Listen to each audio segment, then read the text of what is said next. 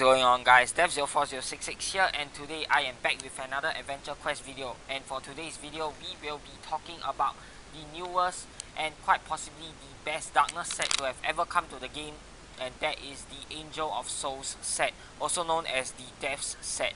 Right, so I've just finished farming up for the set, and I'm gonna show it to you guys right now. Okay, so first of all, to get the set, you have to go to Death's Domain. Basically, you can access it in the today's event button as of right now. But once it is removed from there, you can access it by losing a battle once or just dying to any monster. So yeah. So now I'm gonna shift up the armor. I'm gonna give you guys a few tips on farming. Now, to get the full set, you need to collect 100 hourglasses in order to unlock the shop, and my god, that was a heck of a grind. Okay, so get yourself a nice cold drink and put on some nice farming music, or for my case, I'll just put on some videos at the side so it doesn't feel like I'm not doing anything. So yeah, put on a video or some music, have a nice drink, and get ready to sit down for about 2 hours plus, around there. Okay, so it took me somewhere a little over 2 hours to finish farming out all 100 of the hourglasses. Now, every page or every room that you goes to, you will only find one chest inside there, and inside each chest is one hourglass. So the moment you find the chest, then you go to the blue orb to get out of the room to refresh the page, basically, and to refresh the room, so you can find another chest and get another hourglass. Only one chest and one hourglass can be found in one room. So once you find it from the chest, then go to the blue orb and get out immediately. Okay, now the purple portals, okay, I do not advise going there, simply because they are sort of a riskier style of getting hourglasses, I would say. In fact, I think it wastes a lot of time. So as much as possible, try to avoid the purple portals, because some of them leads to some random quests that give you no hourglasses whatsoever. There's one that's very good. It's the one where you have the lopsided throne sitting on top of a bit of lava, and then like you just have to skip through a little bit of dialogue, like less than 5 seconds worth of dialogue, and then you get like 2 or 3 hourglasses. There's also another one where you meet Frosty the Snowman. Okay, that one, always volunteer to help him, and the correct cave is, I believe, is the one on the left. Okay, I've encountered him twice, and both of the times, picking the cave on the left is gave me like extra, I think 3 or 5 hourglasses. I cannot remember. So yeah. Anyways, it's hella long grind, and as much as possible, the fastest way to do it is get the chest inside the room and then move on to the blue portal to get to the next room. So if you're good and you don't encounter any monsters, you could do it faster. For me, I wasn't really paying attention as much to the game, and I actually you know, encountered some monsters along the way because I wasn't walking properly. I was a bit impatient, and yeah. So after all that grinding, you get this bunch of very neat equipment. So let us go and take a look at it. Right, so I didn't get the weapon simply because the weapon is ranged, and I don't use any ranged weapons. It's however very good for rangers, and the weapon functions exactly like the Hydromancer Bloodblade. Okay, so you get the full set, which is the weapon, the shield, and the armor, and the weapon actually gets an extra 30% damage boost. That is in fact, I think that is the best darkness weapon for rangers right now. So rangers, definitely go and get it. Okay, but I did get the shield, which is the Lantern of Souls, and the armor, which is the Angel of Souls. Now, I find the artwork for this absolutely amazing. I mean, just look at it. Wow. Simply blown away by the artwork. So great job.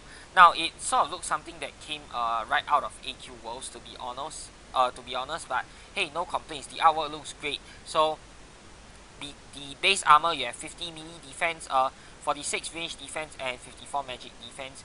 And then for your resistances, your main resistance is obviously darkness, okay, with a secondary resist to ice, and tertiary resistance to water and wind. And of course, your opposite elements are fire, energy, and light. So it is a fully offensive armor. So, and now let me show you guys the shield. Okay, so the shield actually brings down your darkness percent all the way to 13%, which is very good and provides some decent blocking as well.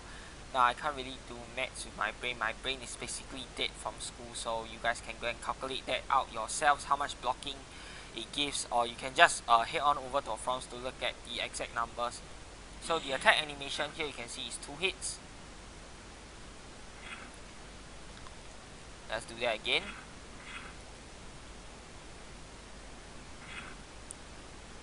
Alright, and basically the shield has, the mastercraft ability of the shield is that it has a 35.7% chance of letting you completely block an attack by a monster, assuming that the attack is not unhittable or the attack does not have more than 300 BTH.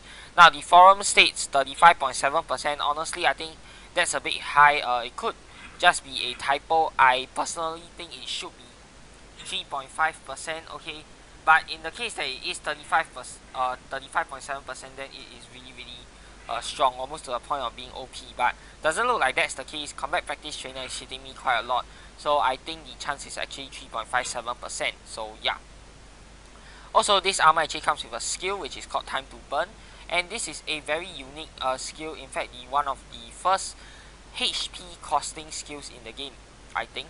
Okay, so channel some of your life force through your weapon to burn through some of your foe's life. This weapon based darkness skill costs 47 HP. So it is a very spammable skill. Only 47 HP, it doesn't deal a great deal of damage. It does about 2 times your weapon damage, so it's your regular damage times 2. But you can see here in the event of lucky strikes like that, wow, it is really strong, and it only costs 47 HP. So very nice and very spammable skill, even more spammable than the Sword Sickle skill from the Champion of Terror Su set. So I really like that. Now let us take a look at the damage potential of this armor. Let us equip and see what it is. Okay, Minotaur Essence, very nice. So now I'll equip Kingdom Breaker, okay, and shields. Oh, I don't have Chieftain Silent Thorn, that's okay. Never mind, let us flee. Okay, never mind, let us just see how much damage it can do. Okay, 500 plus without Chieftain Silent Thorn and without my Dunamis out. Okay, I only have a single Dunamis. I haven't gotten the package version of Dunamis yet, obviously, since I have no money. But so yeah, and you can see here the armor is consistently doing about 500 over damage with a base heavy weapon. Now let us try something else, maybe Giant's Wrath. So yeah, okay, 600 plus. And the skill for the armor is actually locked to darkness, if I am not wrong. So yeah, you guys can take a look at the skill again. Time to Burn. Ooh, that is heavy hitting. So yeah, all in all, I really like this armor. The artwork is amazing, the skills are amazing, the animation is I would say the animations are just okay, but they are not terrible by any means. And this is definitely the best gold fully offensive darkness armor out there. I don't think it's going to be rare, so you guys can take your time to farm for it. And yeah, I think this is an excellent release, especially for the free-to-play players who don't have the money to spend on the package items. So all in all, I might consider switching out Decimator for this armor, but I still need to think about it first. So now I'm gonna put back my equipment, and yeah, that's gonna do it for this video, guys. Obviously, I did not put in the part where I was farming for it, though some of you guys may actually like to see me doing that, but I don't think anyone of you guys would actually like to watch a 2-hour long video, you know. So yeah, hope you guys have enjoyed the video. If you have, be sure to give it a thumbs up, and be sure to subscribe to my channel for more future Adventure Quest content, for I upload AQ videos on a weekly basis. Until the next time, this has been Dev04066. Peace out.